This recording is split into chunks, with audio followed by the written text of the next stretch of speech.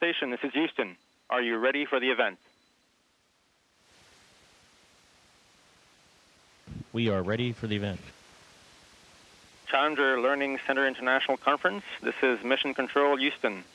Please call station for a voice check. Hey, station. It's Mark here in San Antonio, and a whole group of enthusiastic Challenger Center people. How do you guys hear? Hey, we have you loud and clear. Welcome aboard the International Space Station. Hey, Scott, thanks for doing this in the airlock so people can see the suits. Kjell, how are you? All right. Hey, we're doing great. And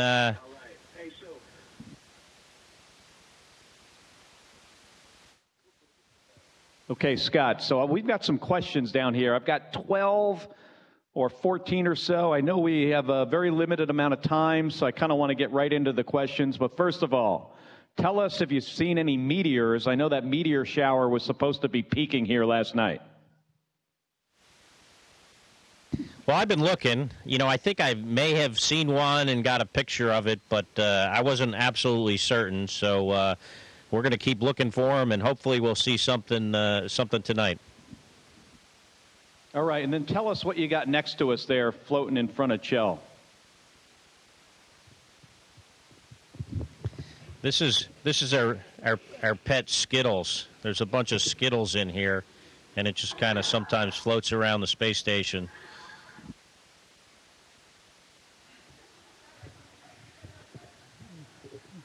Well, at least you don't have to feed it. Take it for a walk. All right, so I'm going to get Sarah. Sarah McLean, who's 15 years old, is going to come up to the mic. Yeah, hello. I'm Sarah.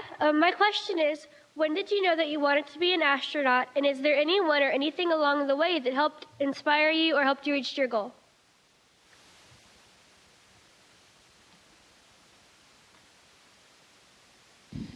You know, for me, you know, when I was young in elementary school, I remember I was talking to one of my classmates asked me what I wanted to do when I grow up, and I don't remember what I said, but he said that he wanted to be an astronaut, and that was kind of the first time I thought about it, and I said, you know, maybe I'll be an astronaut too, and he said, no, you can't be an astronaut. I'm going to be an astronaut.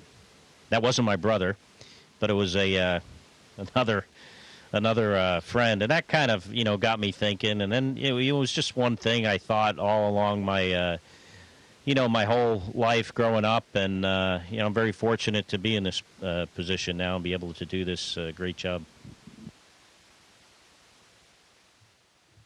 And Scott, this is Irene Poro. Hi. Many astronauts have reported that seeing the Earth from space and in space can be a profound experience. This shift has been now called the overview effect.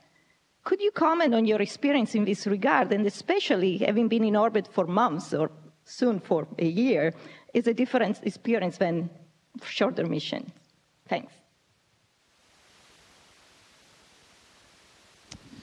Well, you never tire of looking at the Earth. I mean, it's a you know, incredibly beautiful planet, and the things that are striking about it, besides its beauty, of course, is that when you look at the Earth, from our perspective, you don't see any political borders. You see only natural borders.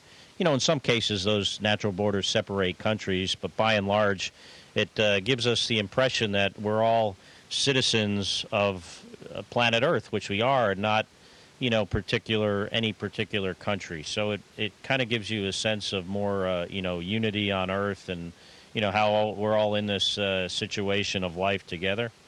And the other thing you notice is the atmosphere is incredibly thin. And you also notice some of the countries that pollute it greatly. Like there's certain parts of Asia that we'll fly over that, you know, it's always cloudy and hard to see the ground, and those aren't clouds. So it gives you a sense for, you know, how we need to take care of our environment better, because it is very fragile. The atmosphere looks like a thin film over the surface. Hi, Hi, I'm Sherry Barrera, middle school science teacher. My question is, due to the physiological and psychological changes you have encountered in space, do you dream differently than when on Earth?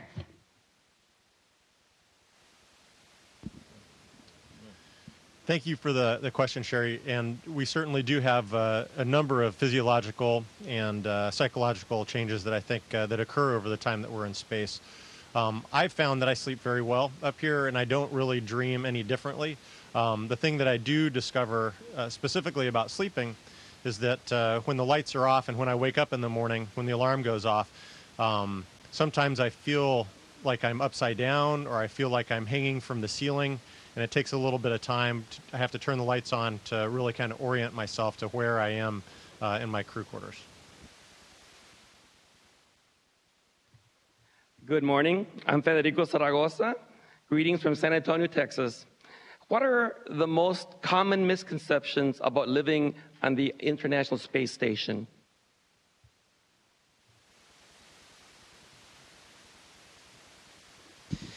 You know, that's a really difficult question for me to answer. I've never been asked that question before, and most questions that I'm asked, I've been asked before, so I congratulate you for coming up with a good one. You know, I don't really know what the public's perception of life is up here, but what I can say is that we work really hard. You know, we work from the time we get up until basically to maybe an hour or two before we go to bed. There's a lot of overhead that goes along with living and working in space and taking care of this space station that people, you know, don't recognize. It is somewhat of a harsh environment to live in. You know, for instance, we don't have running water, so we can't, you know, take a shower. You know, we just take sponge baths, and you know, after a while, that gets a little bit old. But it's also at the same time, you know, it's surprising what you can get used to, and the fact that everything floats like Skittles here makes it, you know, makes it hard to do things. Things become, you know, very difficult to, you know, what might be considered a simple task takes a lot more effort because of, you know, you can't put anything down.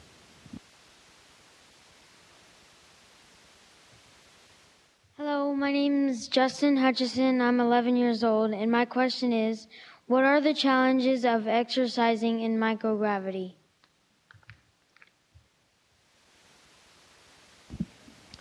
Hey, Justin, that's a great question, and we have some very smart people on the ground, some engineers that develop the exercise equipment for us to use up here.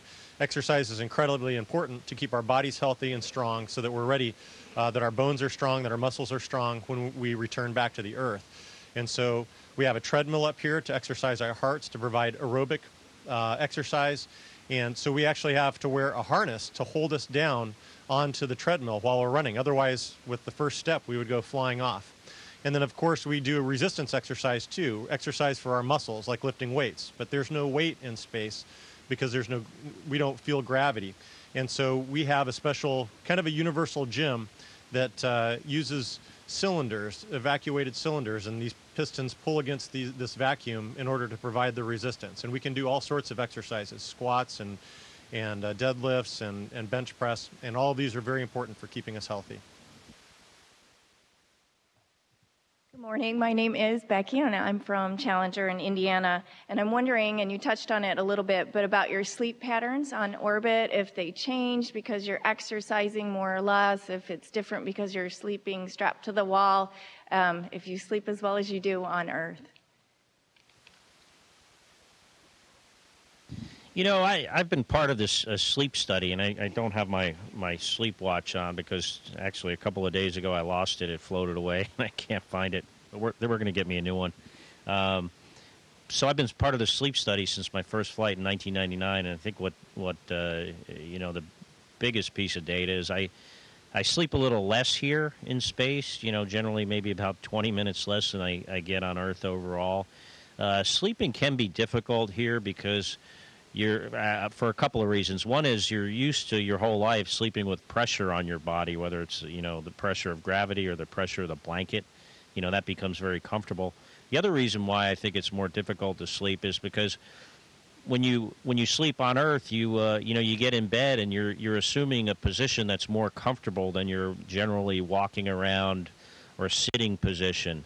and it provides some relief and lets you, helps you fall asleep. Where here, what we kind of do is, you get in your sleeping bag and then you just close your eyes, and the level of, comfort level doesn't change. So I think it makes, sleeping a little bit more difficult, and just feels a little bit more different.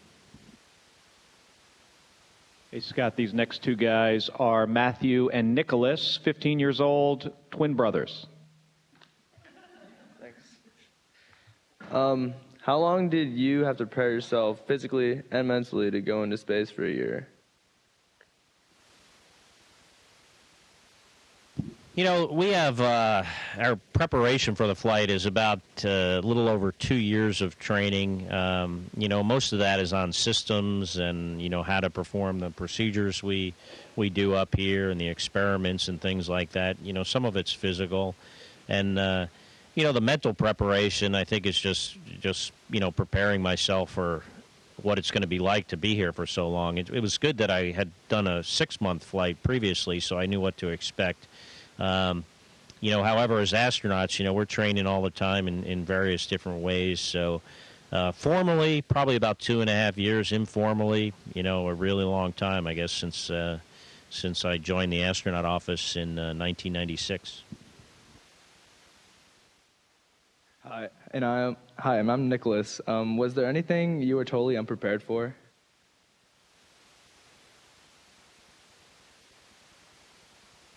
On this flight, not yet.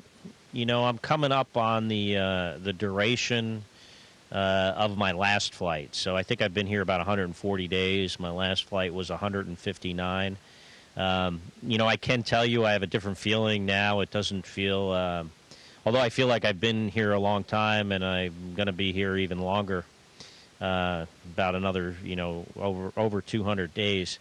I don't have the same feeling of fatigue and getting getting to the end of this mission as I did at this same point last time. And I think that's part of what your brother asked, the kind of the mental preparation and training for this. I recognize that I'm going to be here for a whole year. A year is a long time, so my expectations are somewhat different. Hi, my name is Stacy Shrewsbury, and I'm asking this question on behalf of Susan Evans. We're from the Challenger Learning Center at Heartland Community College. What advice do you have for today's youth about choosing a career in a STEM field? Hi, Stacy. That's a great question. Education in STEM is so important. The science, technology, engineering, math, all of these things really contribute to what we've been able to create up here on the International Space Station, this amazing national laboratory that's an international partnership. But I think you really need to encourage kids to just pursue what it is that they're interested in. I think it's important to emphasize math and technology and those sorts of things, but to find something that they have a passion for and can really dig into, and that will provide something of interest and a career for them later on. Hello, my name is Tristan Garcia. My question is, with your experience so far in space, what advice would you give to astronauts leaving to Mars if they're leaving tomorrow or next week?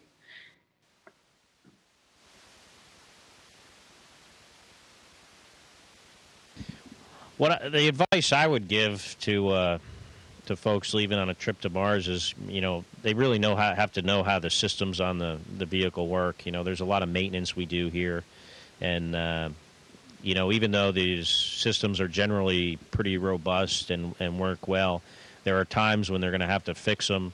They're not going to have the same type of communication that we have here with the mission control centers around the world to help us.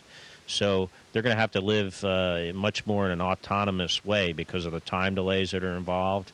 And it would be very impractical for us to do some of the repairs we do if we had to ask the ground a question and we wouldn't get the answer for 30 minutes, for example. So knowing how to fix the systems, knowing how the systems operate would be a very important piece of advice I would give to anyone leaving on a trip to Mars. Hi, Hi, I'm Cindy Glenn from NEISD School District in San Antonio, and I teach technology. My question for you is, what kind of technology, like iPad, laptop, smartphone, do you use mostly on the ISS, and are there any differences from using them on Earth?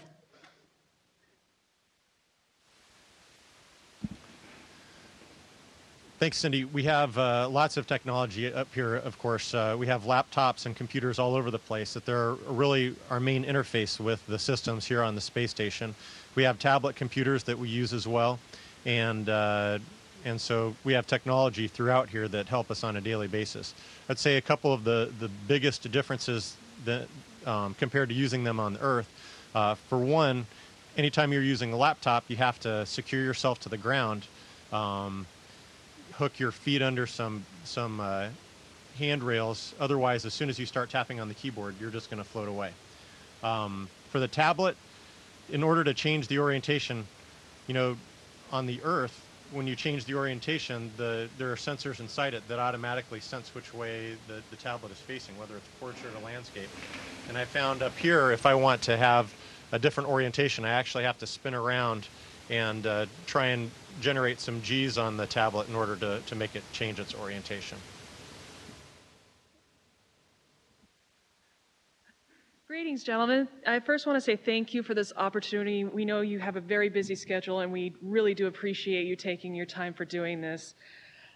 My name is Michelle Rissi, and my question is if you could change one thing on the International Space Station of your experience, what would it be and why?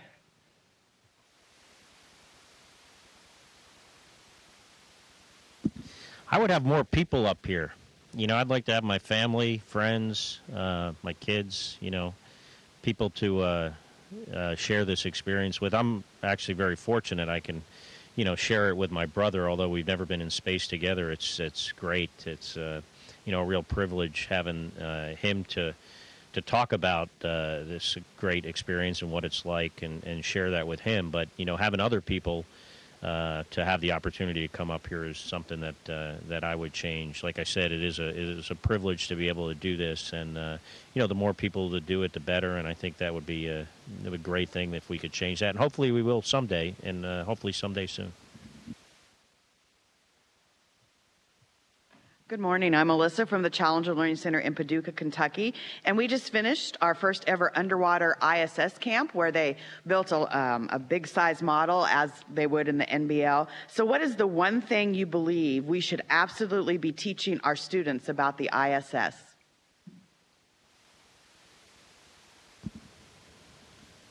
Well, I think it's one of the things that we learn up here, that this kind of endeavor is not something that one person can do on their own, that just our team up here can do on its own. We have a huge network of support on the ground in countries all over the world.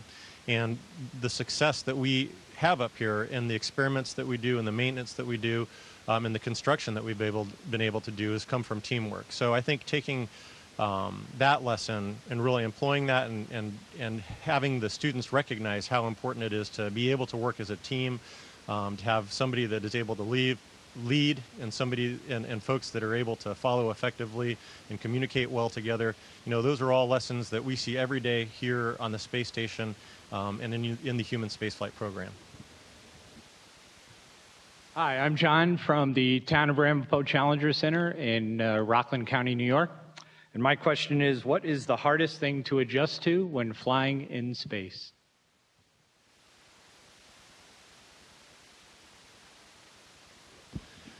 As the rookie, I'm going to answer that one because it's still all very fresh for me. I think the hardest thing for me is just keeping things organized. Every time anytime we get tools out to use tools or we take something apart, just keeping track of all the different pieces and not having them float away is incredibly difficult. And I've found that you have to be very organized. You have to keep things in bags or taped to the wall to make sure that you don't lose pieces, because something that's floating in front of you 1 minute, when you look away, it can be completely gone. And so just learning how to stay organized and be efficient has been a challenge for me. Hey, Scott and Kjell, thank you so much for doing this. Houston is telling us on this end that we are done. We really appreciate you taking the opportunity, the time out of your day to answer all these great questions for the Challenger Learning Center. So thank you very much. And Scott, give me a call later. Hey, it was our pleasure.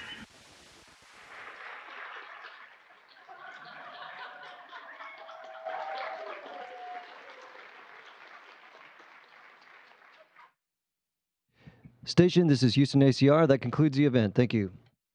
And thank you, Challenger Learning Center International Conference. Station, we're now resuming operational audio communications.